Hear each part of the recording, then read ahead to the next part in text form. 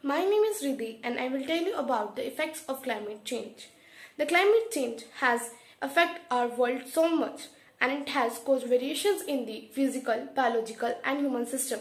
Firstly, the variation in the physical system has led to the increase in the sea level, and it also led to the melting of the snow and glaciers, and it led to the floods and tsunamis. Secondly, the variation in the biological system affect the plants, the flora and the fauna in marine and terrestrial ecosystem.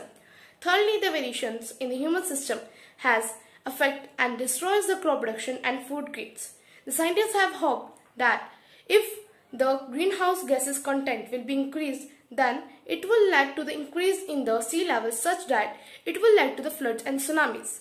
As during this lockdown due to the coronavirus epidemic, we can observe that Delhi, which has a pollution which was the worst in the world, has been decreased to satisfactory levels, as it has the air pollution which has decreased to 70%. Some tips you must do that help us to prevent this climate change. First of all, don't waste food, as wasting of the food will waste the packets that are made of plastic for packing.